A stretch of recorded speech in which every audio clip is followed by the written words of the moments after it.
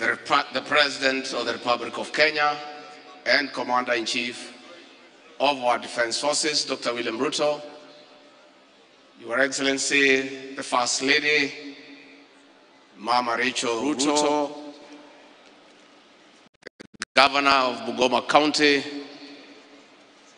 my friend and college mate, Kenneth Makelo Lusaka, aka Babawini, the short man from Kumekucha, Cabinet Secretaries present, the Prime Cabinet Secretary, the Honorable Musalia Mudavadi, the Speakers of the two Houses, the Chief of Defense Forces, and the Service Commanders, the people of Goma, hamjambo. Bungoma hui. Bungoma hui. Watu wa Mlebe hamjambo. Your Excellency, I'll be very brief because my role in this great county of Bungoma, in the heart of Mlembe Nation, is to usher you to talk to the people of Kenya. But let me say, Your Excellency, you are the vision carrier of our administration, and those of us you have given the privilege to serve under you remain committed and focused to assist you in the transformation of our great republic so that the people of Kenya have better lives and the improvement of our economic fortunes.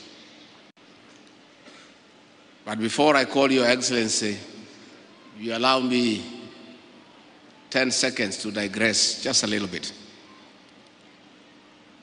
Before the advent of Manchester United and Arsenal,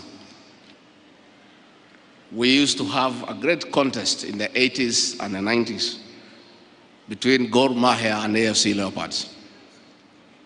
During that time, I was a keen fan of football. I was and remain a great supporter and fan of AFC Leopards. With those few remarks, please be upstanding and help me to usher in the President of the Republic of Kenya, President William Ruto. Mr. President.